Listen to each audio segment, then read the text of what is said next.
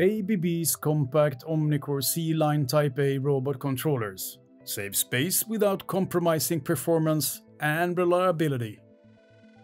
The small and powerful OmniCore C30 brings extensive integration possibilities, adding extra flexibility to existing and new production lines.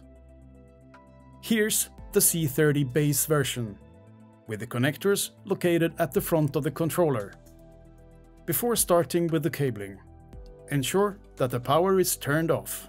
Let's start by connecting the flex pendant cable to the controller. Plug it in with this side up into the X4 connector. Push and turn the locking ring clockwise to fasten. The same assembly process applies for the desktop version. Let's continue with the power cable, equipped with an automatic cable lock. Align the cable and plug it into the X0 connector. Verify that the cable is locked in place. Now, let's continue with the motor cable for the manipulator. Ensure that the cable lock is open and inserted into the X1 connector.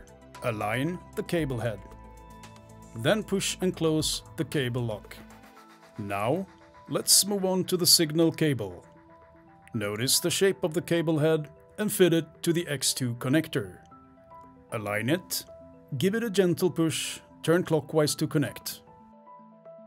Finally, this is the safety connector that goes into the X14 slot. Here, the emergency stop inputs are bypassed as default. The auto stop and general stop inputs need to be connected to the cell safety. During commissioning, bypass jumpers are provided for customer assembly. ABB's compact and powerful OmniCore C30 Type A controllers allow you to run a wide range of applications in production lines with a small footprint for maximum productivity, flexibility, and energy efficiency.